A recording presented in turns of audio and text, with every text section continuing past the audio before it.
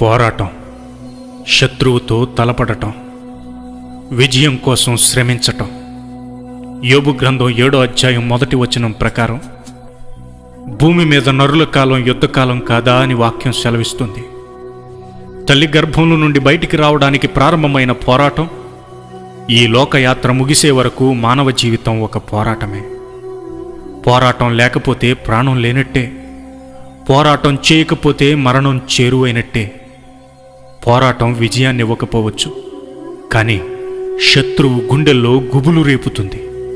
అందుకే యుద్ధభూమిలో పోరాటం కంటే శత్రువుని గుర్తించడం ముఖ్యం. శత్రువును గుర్తించలేని నీ పోరాటం శక్తిహీనమైపోతుంది. స్నేహితుడా, నీ శత్రువు ఎవరు? నువ్వు ప్రపంచానికి హీరో, కానీ నీ శరీరం దగ్గర జీరో. నువ్వు చెప్పిందే లోకం చెయ్యాలంటావు, కానీ నువ్వు మాత్రం శరీరం చెప్పిందే చేస్తావు.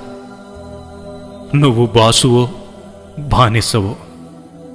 నిజమైన యుద్ధరంగం భూమిపై లేదు, నీ హృదయంలోనే ఉంది. నీ శత్రువు లోకంలో లేడు, నీ హృదయంలోనే ఉన్నాడు. నువ్వు చేయవలసిన పోరాటం లోకంతో కాదు. నువ్వు పోరాడవలసింది లోకులతో కాదు. నువ్వు పోరాడవలసింది నీతోటే. నువ్వు జయించవలసింది నిన్నే. నిన్ను నువ్వు జయించగలిగితే ప్రపంచాన్ని జయించినట్టే. శత్రువుతో యుద్ధం చేయనివాడు సైనికుడు కాదు. పాపంతో పోరాటం చేయనివాడు క్రైస్తవుడు కాదు. పాపంతో రాజీపడి లోకంలో చచ్చిపోయావేమో.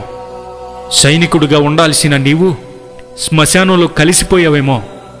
మిత్రమా, చచ్చిన సింహం కంటే బ్రతికున్న కుక్క మేలు. అందుకే లే, వాక్యమనే ఖడ్గాన్ని ధరించు, ప్రార్థననే ఆయుధాన్ని పట్టుకో, విశ్వాసమనే డాలును పట్టుకో.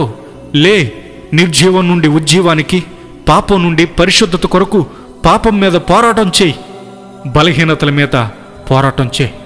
విజయాన్ని పొందే వరకు, నీ తుది శ్వాస విడిచే వరకు, సాతాను తల చితక త్రొక్కే వరకు ఈ పోరాటంలో నీ పరుగు ఆపకు.